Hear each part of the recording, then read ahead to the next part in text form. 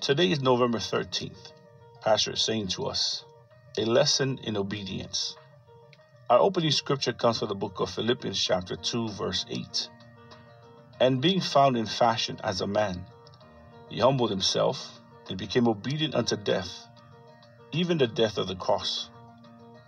In Luke chapter 3, verse 38, when you study the genealogy of Adam, he was called the Son of God. So, if the first Adam was the Son of God, and the second Adam, Jesus Christ, is the Son of God, what's the difference between the two sons of God?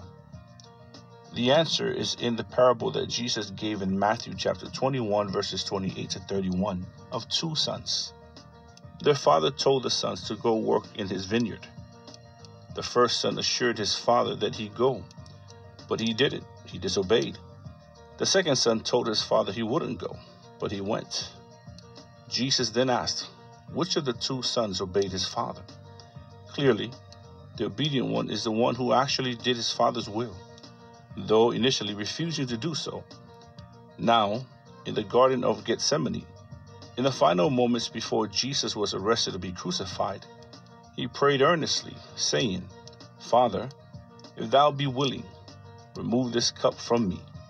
Nevertheless, not my will, but thine be done. Luke chapter 22, verse 42. Jesus didn't want to do it, but he did anyway. So, our theme verse says of Jesus, and being found in fashion as a man, he humbled himself and became obedient unto death, even the death of the cross. Jesus' exaltation came because he was obedient unto death, but the failure of the first Adam was his disobedience. The Bible says, for as by one man's disobedience many were made sinners, so by the obedience of one shall many be made righteous. Romans chapter 5, verse 19. Had the first Adam obeyed, the second Adam wouldn't have been necessary.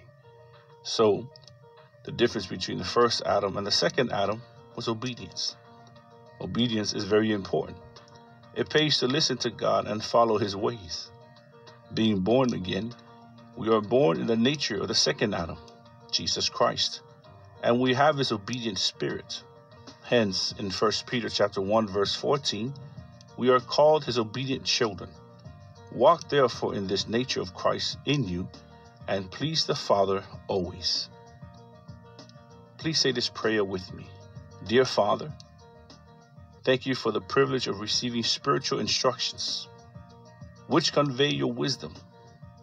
Continually, your Spirit guides me to apply my heart to spiritual instructions, doing things your way, which is the surest measure for guaranteed progress in life.